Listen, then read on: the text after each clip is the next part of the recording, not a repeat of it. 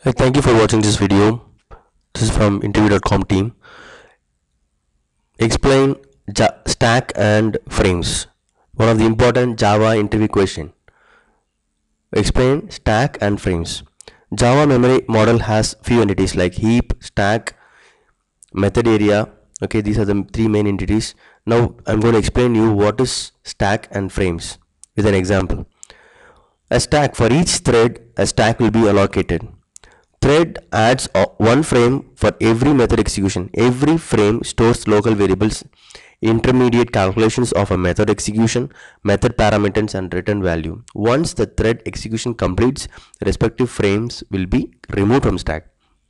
You can see here stack internally we have frames. Frame is for each and every method. So we have a single stack for a single thread will be launched. Okay, so this is for one thread and this is for the other thread, and this is for one method and this is for other methods. Okay, so a frame is used to store data and partial result as well to perform dynamic linking, return values of methods and dispatch exceptions.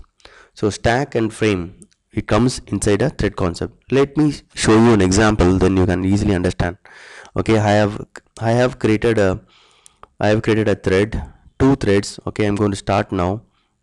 I'm going to start both the threads. Okay, let's see what happens.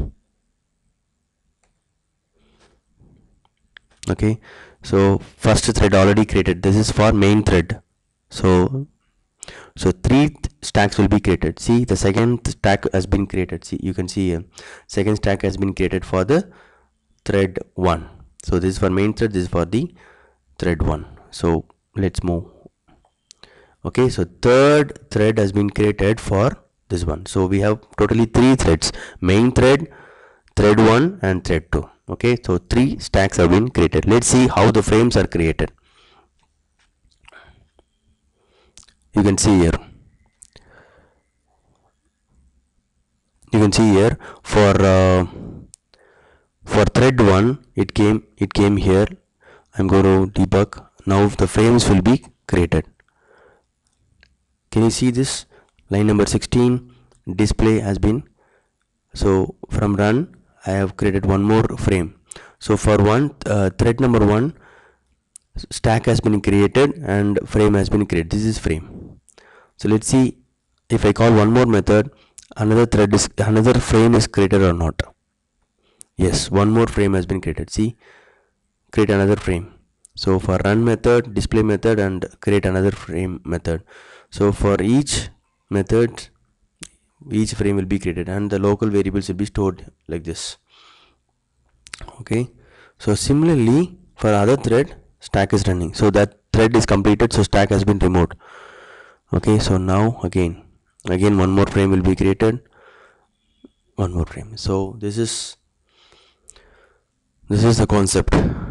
Okay, so for each stack, for each thread a stack will be created, for each method a frame will be created. Hope this video was useful for interview preparation. Please tell, for each thread a stack will be created and within a thread for each method frames will be created. Thank you for watching this video. For more Java interview questions, please log on to interview.com, India's top interview guide. We have thousands and thousands of Java interview questions and interview tips. All the best for your future interview. Thank you.